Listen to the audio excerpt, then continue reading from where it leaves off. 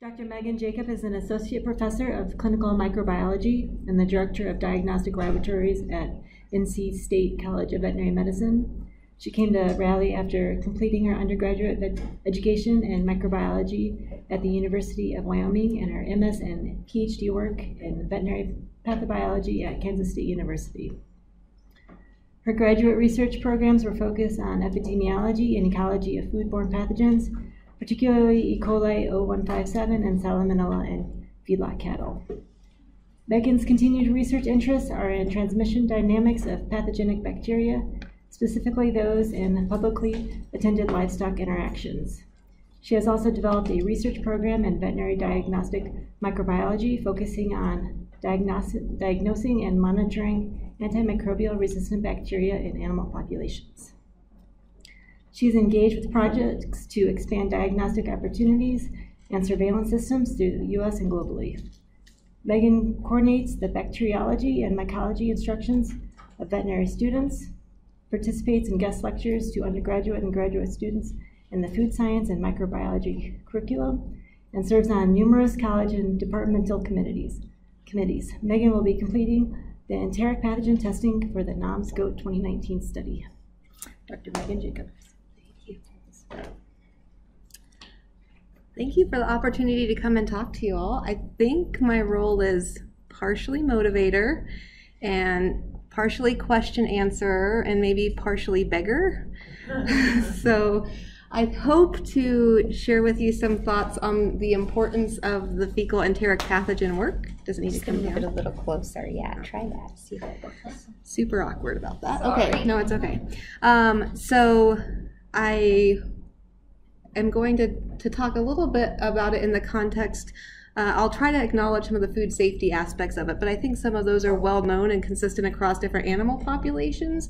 So I think what makes goats a little bit unique is this public health because of contact at publicly attended livestock interactions, petting zoos, state fairs, things like that.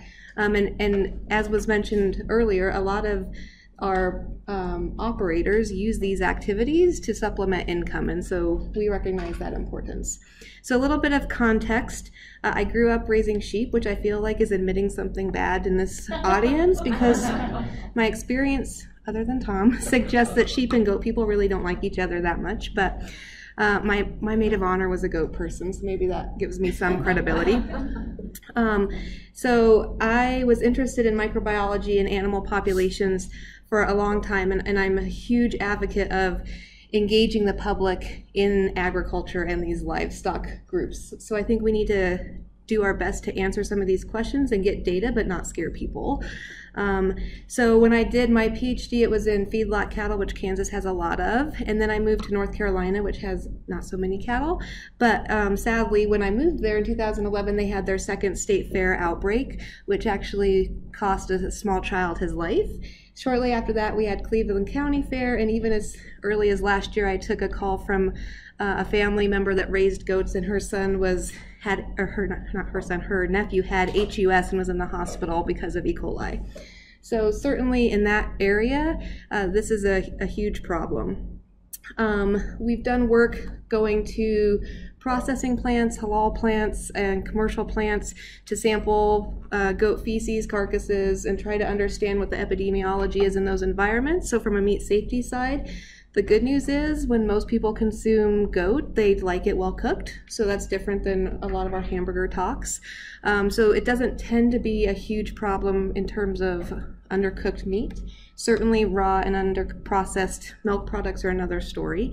But we've done some of that work, and then we've done some work to look at the SRP vaccine, which is a vaccine for use in cattle to control E. coli 0157, and if we can apply that to goats to control the pathogen there. So that's the background of where I came from. In 2017, a colleague of mine, Dr. Ben Chapman, and I hosted 44 North Carolina goat producers to a conference to understand what their concerns were, what their knowledge base was about agritourism risks, pathogen risks, biosecurity, disease prevention. It was hugely enlightening to us. They were desperate for information. We're kind of actively working to give them a tool, or at least to give it to extension agents or other people that could deploy it into the field so that these operators can actually assess what their risk might be and make better choices based on best management practices. So things like where you're storing your manure, are we allowing people to pick strawberries while the goats are walking through the fields, that sort of thing.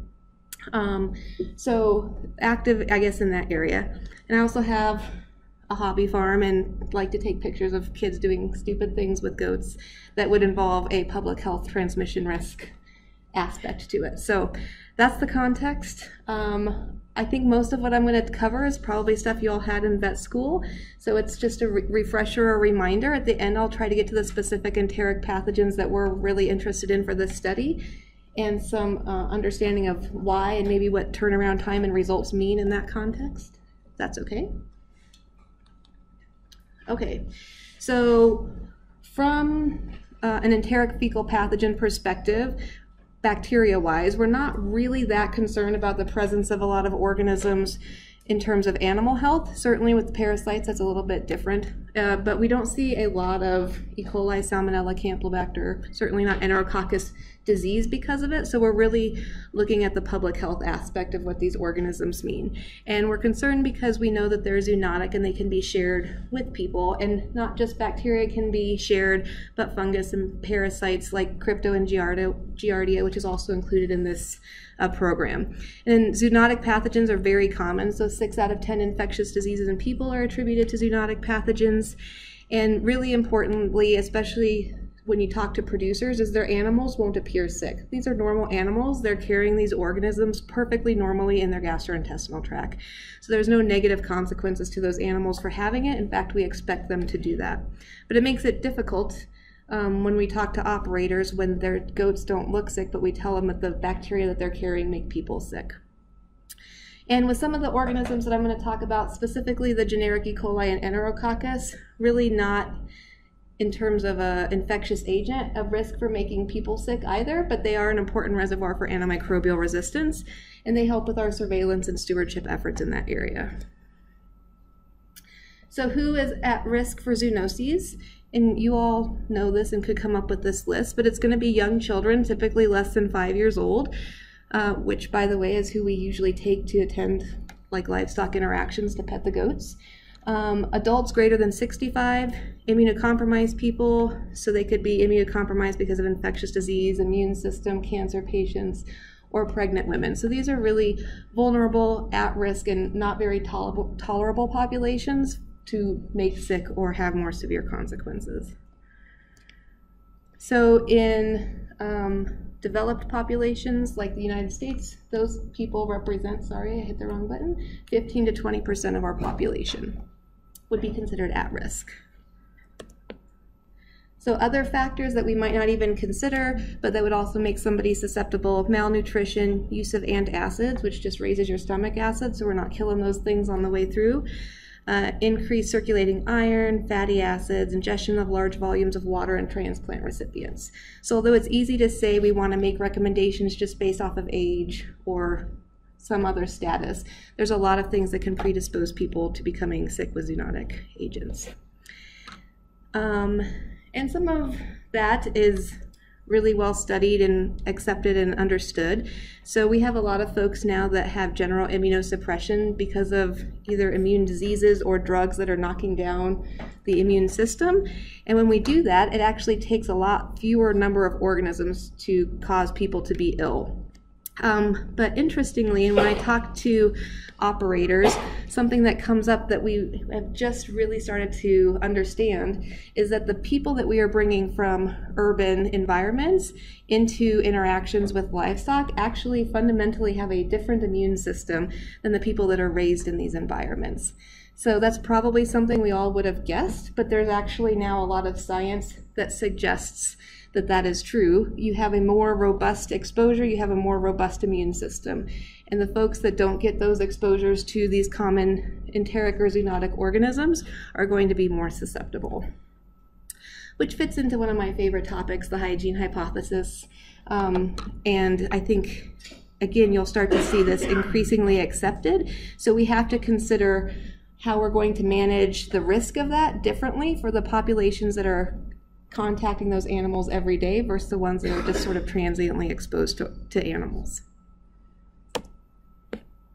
So the conclusions that the science would suggest so far is that there's strong evidence that ties the immune status with the susceptibility of foodborne pathogens and zoonoses, and that immune status, although we usually like to classify it by young and old and pregnant, can actually be a lot more complicated, and it's not easy to look at somebody and be able to judge that. There's evidence that the immune system function differs between those exposed to farm environments, often and at an early age, and that there's an increasing amount of immunocompromised people visiting livestock interaction facilities. Okay, so when we look at how zoonotic pathogens are shared, most of the time, especially if we were having this conversation with the beef industry, we'd be talking about a foodborne pathogen risk. However, we know that direct contact with animals is an increasingly recognized and reported way by which people are becoming exposed to these zoonotic pathogens. This is probably the best picture I've ever taken. So that's a little guy who I watched. This is a state that's actually represented here at a fair. In North Carolina, because we've had such tragic events, you can't even get into the building with animals anymore. But at this, you probably know where that is. Anyways, at this event right here, this little guy walked up and picked up the poop and then put it in his mouth. And I was sitting there watching him like, it's like this train wreck, right? You can't stop it, but you kind of want to. And he's not my kid. And anyways, there's a problem. So anyways, we have direct contact with the animals or with their specimens. We also have indirect contact, which would be ingestion of contaminated food or water products. So certainly raw milk. We've had a really somewhat famous E. coli and salmonella problem with raw milk dairy goats in North Carolina. Drinking water from those environments, certainly undercooked meat. But we also have ingestion after contact with the environment, which could include the fly that's taken into the ketchup bottle that we're pouring all over our hot dogs, or common areas that we've seen people that they're just not thinking about these pathogens is going to be fence rails, doorknobs, equipment, serving utensils, animal bedding, and contaminated clothing or shoes. In fact, we're doing a study now to look, and we've found the presence of E. coli 0157 on stroller wheels. So people do a really great job of washing their kids' hands after they've pet the goat. They do a lot worse job of washing their own hands. So they assume that the kids are the only dirty people, but then they'll wash their hands, and then they go to the car, fold this down, touch the wheels, and recontaminate themselves. So all of those fomite things in these environments are also really important. Also, from a food safety or the public health perspective, the role of environmental survival of these pathogens is important. So organisms that exist for a long period of time are going to extend the total risk of those being transmitted to a person or to other animals, which will then become carriers for those organisms. So they survive really, really well in a lot of the environments that we raise animals or that we transport animals to.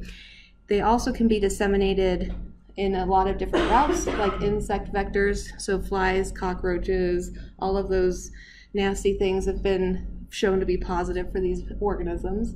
Rainwater runoff that will go and wash through an area and go and spread the pathogens to another area, physical movement, and dust. So again, it's not just understanding what the role is necessarily with the animals, although that's where you all's questionnaire of management and what they actually mean in individual animals will help us better understand what this environmental presence is and what it means, because it's really difficult to sample in those locations. So how well do these zoonotic organisms survive? And it kind of depends on the organism. So something like a virus like influenza is very short, probably only survives minutes. However, Shigatoxin E. coli from an outbreak out east was found 300 days in the sawdust after all animals had been evacuated, and they applied 2 bleach treatments to that area.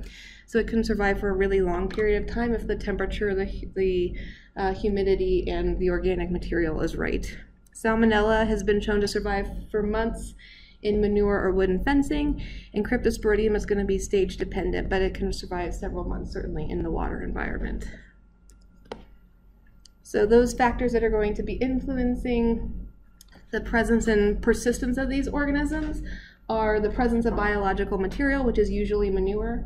By the way, we did another cool study where we because everybody at this livestock interaction event that we had thought that they were controlling foodborne pathogens or E. coli risk essentially by using foot baths.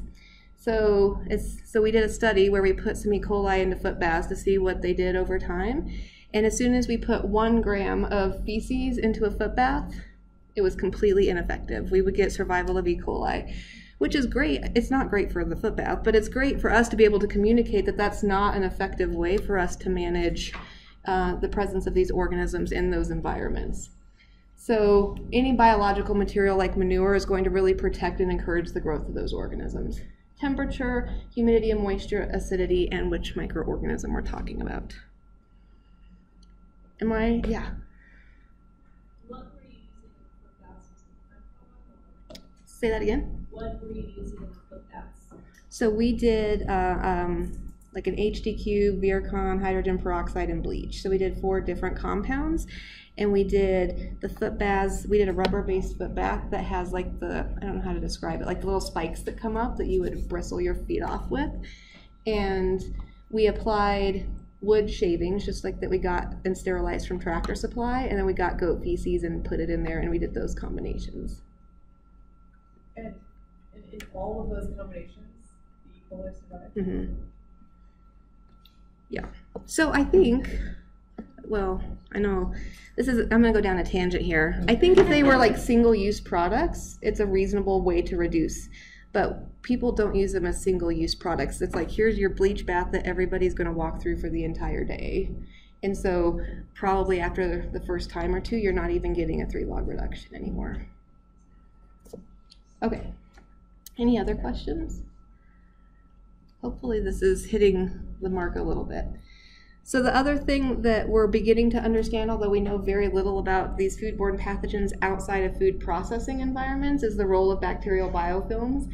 And actually in the foot bath study, this is what I was more interested in. I expected it to work, but that maybe we would get a selective pressure for bacteria to form biofilms. So these are essentially bacterial communities that coat themselves in this sticky, sugary substance so that they are impermeable by things that we apply to them. So the disinfectants or antibiotics or any of that.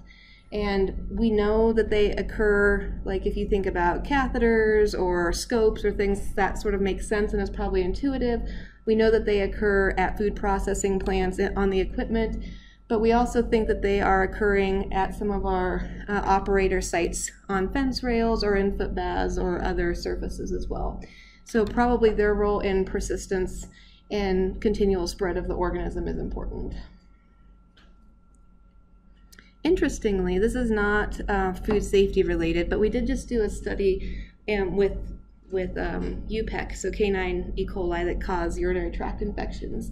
So E. coli is the main point there. And we found that the E. coli that like to form biofilms, they have really little virulence and they have no antibiotic resistance.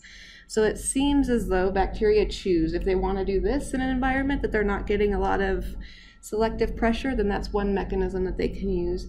Or if they're getting a lot of antibiotics thrown at them, they probably won't form biofilm and they'll acquire some genes that make them resistant. So lots to still understand, especially in sort of environmental conditions.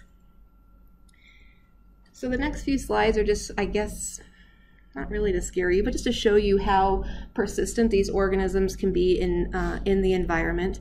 So this was samples taken from a building at a county fair outbreak of E. coli 0157, and they looked at sawdust, they looked at walls, railings, bleachers, rafters, and some other environmental samples for 6, 14, and 42 weeks. So in the sawdust in the environment, after 42 weeks, so almost a full year, we still had all of those samples positive for E. coli. So you can apply this to a fair. That's where this data comes from. That's where we have a lot of data that exists because we do outbreak investigations. But this same sort of conversation could be happening with operators about the persistence of the organism. And even if they don't have animals actively shedding, it could be persisting in the environment on properties as well.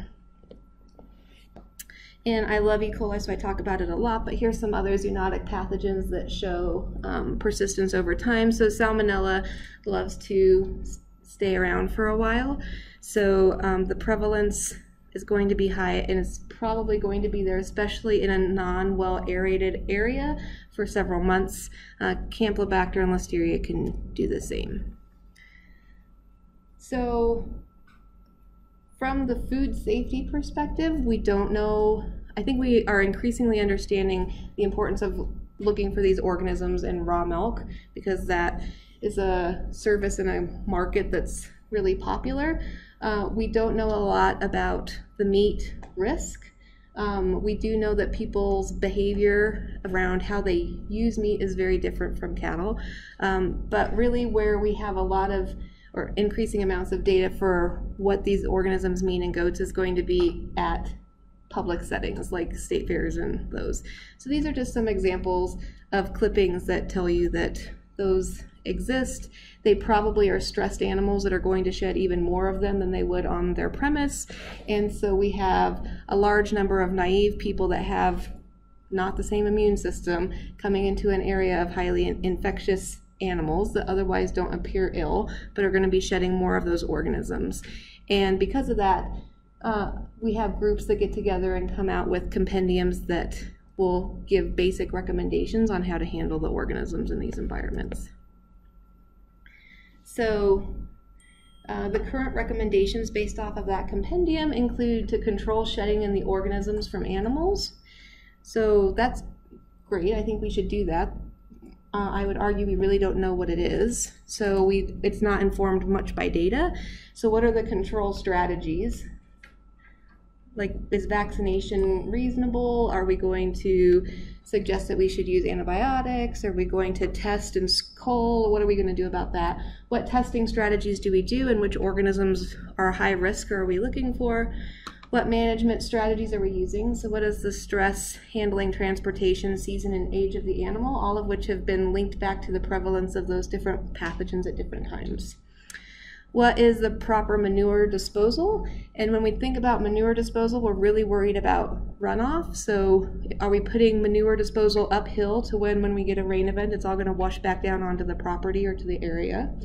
Are we far enough away that we don't have a lot of vectors, flies as an example, going from place to place? So what is the facility design? What areas can we disinfect? How much access do we allow people to have? What is the ventilation? And limit animal use space for community events. So these are not mine, the question marks are mine. I think this one's kind of interesting, and even at my vet school now we have goat yoga. So on the hearth every couple of months there's people doing yoga with baby goats running around, and I walk out and I'm like, what could go wrong? What could go wrong with this? But makes the students feel a little bit less stressed, so we do it.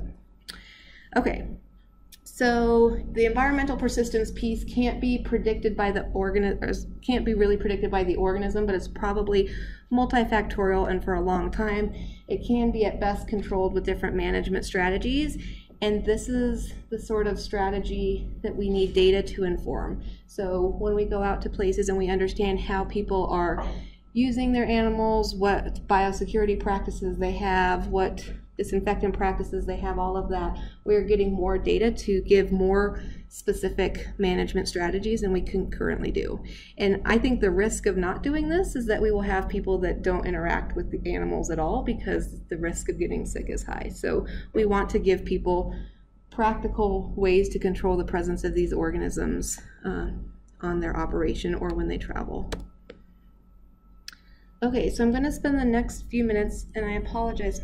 First of all, I guess my mother-in-law is taking my daughter on a trip or something. My phone keeps beeping, but I have to leave at 1:30 because I have to catch a shuttle out here at 1:35. So if you see the green ride people come, just let me know. And I'll run out there real quick. But if you have any questions on any of this, I put my contact information at the end.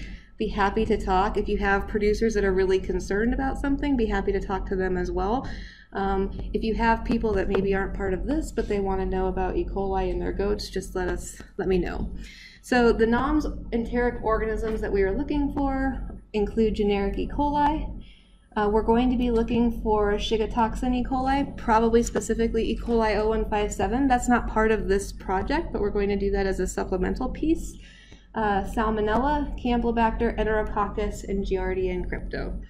So what I would like to do is tell you a little bit about when we think we'll know the results, because people get very anxious about what their results are, what I expect the prevalence to be, and maybe a little bit about how you communicate the importance of those findings. So we'll go bug by bug.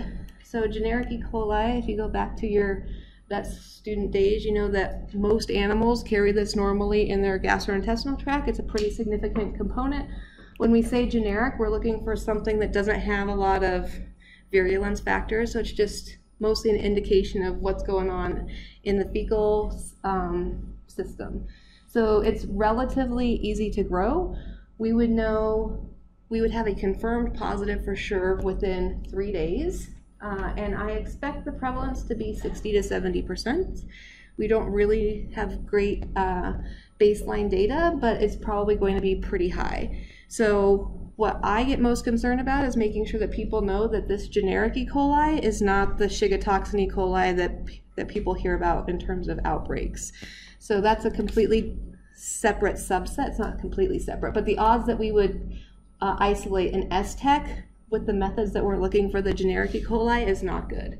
So we expect it to be there. It's not a concern. In this study, we're using this mostly as a reservoir for antimicrobial resistance to understand what that prevalence is going to be later on. So I think the public health importance is pretty mild.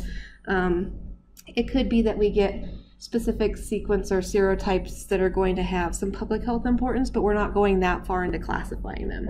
So people should expect that their animals would have generic E. coli. The Shigatoxin E. coli is a little bit more difficult. Anytime you want to find like a specific population of E. coli, it takes a few more steps. So that's looking at probably a week before we would know the outcome of that. I don't expect the prevalence to be high. Based off of the studies at slaughter plants, we probably would expect a fecal prevalence of about 10%. Again, their animals are not going to be clinically ill, so they don't experience bloody diarrhea or kidney disease like people do. One of the challenges here is, what do you do with animals that are positive? So that's a conversation that might come up. I don't know, I have sort of my opinions on it. I don't know that there's a right or a wrong answer, but I think certainly if you have Shigatoxin positives at areas that you have a large amount of public traffic, then that would be something that I would want to at least communicate the potential risk to the producers. So the public health importance of that is going to be potentially high. Salmonella is kind of a funny broad bug, so this is a little bit more difficult for me to give you specific recommendations. All public health people look for Salmonella, and it makes a lot of people sick every year on food and other products, so it's definitely one we want to include. It takes a little bit longer, so again, we're looking at a full week before we're going to have a confirmed Salmonella, and I think that the prevalence is going to be pretty low. I would expect it even lower than those Shigatoxin E. coli, so unless you have new kids that are pretty young that have diarrhea, most animals are probably not shedding this asymptomatically, but a few of them will be. The public health importance I put here is moderate. It's really going to be serotype specific. So there's going to be a lot of Salmonella that we find that probably is never a risk for people, but certainly if it's a typhimurium or something like that, it could be a problem. So I think with the low prevalence and the potential serotype distribution, it's a moderate risk. Again, something you would probably want to communicate with on how you want to handle those animals. Animals that do start to shed Salmonella asymptomatically as adults, they tend to do it. It's really difficult to clear. So I know we have an experience where we have a goat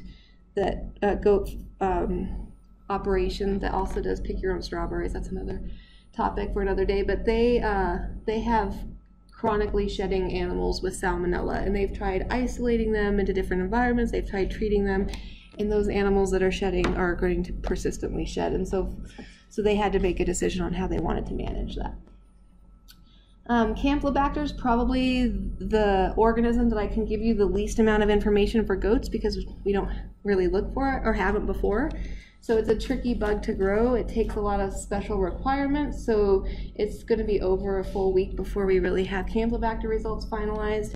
I think the prevalence is probably 1 to 3%. If they have free-range chickens on a premise, it might be a little bit higher. So there's some risk factors for Campylobacter within an environment that we might see that would increase that. And again, I think the public health importance is probably going to be moderate. Again, there's specific species and loads and virulence markers that would determine how severe it was. Okay, so the next one on our list is Enterococcus. So Enterococcus, like generic E. coli, it's just the gram-positive equivalent of a bug that lives normally in the gut. There's lots of different Enterococcus species. We're probably going to find the full spectrum. Some of them tend to be virulent.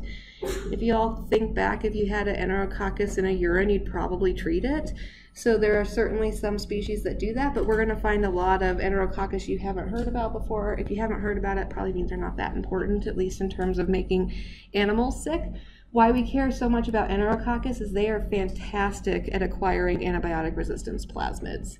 They love to do it, and they love to share them with anybody that will come into contact with them. They're very promiscuous that way.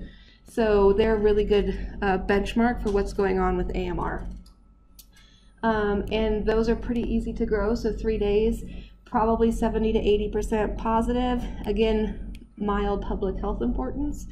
I can give you situations for all of these that would elevate that, but on the whole, we expect all of these animals to have Enterococcus.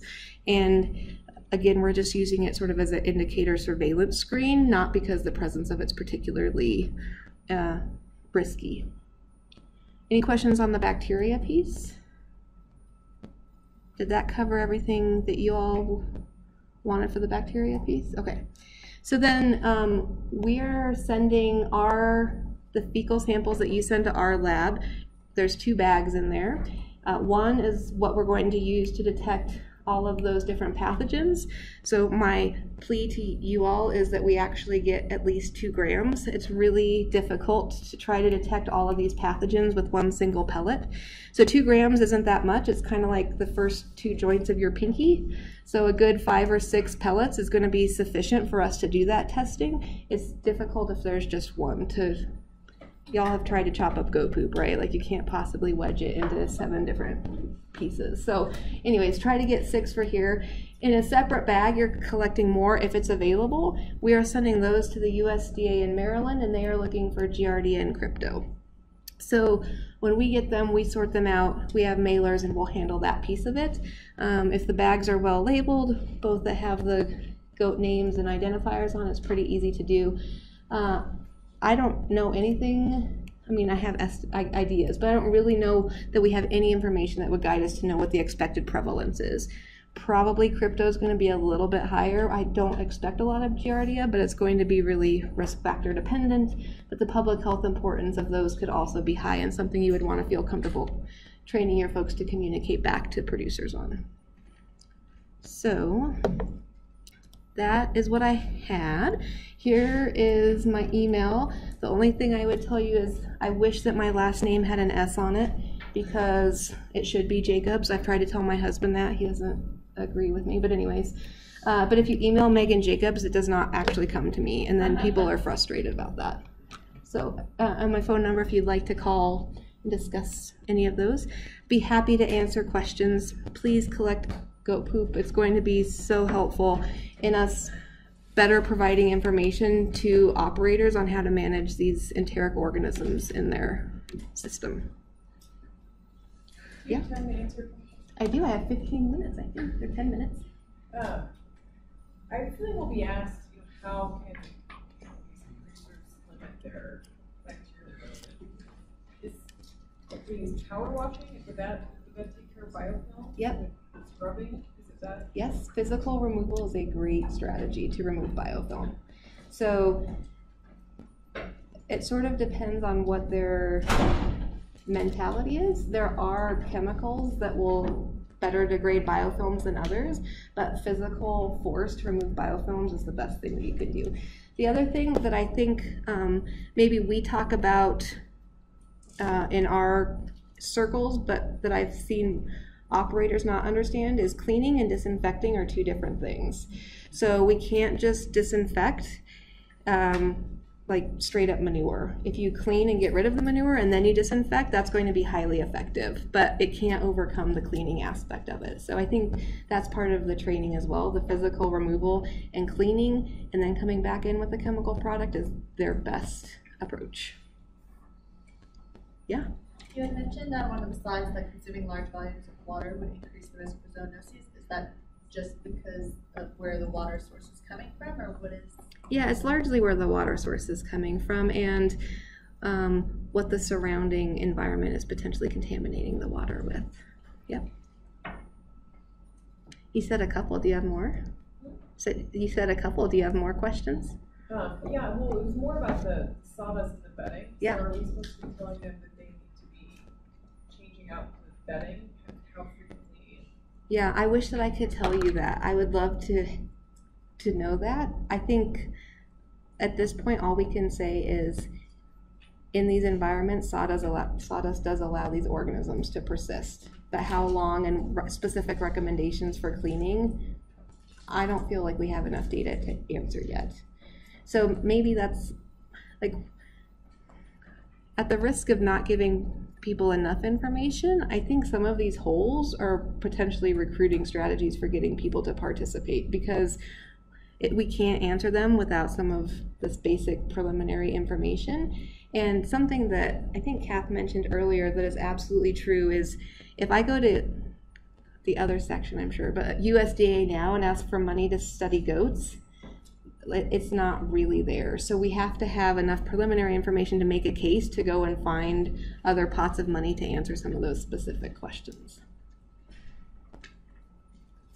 Other questions? Awesome. Well, please let me know if you do, and I will look forward to communicating at least back to the NAHMS team with all your results. Thank you.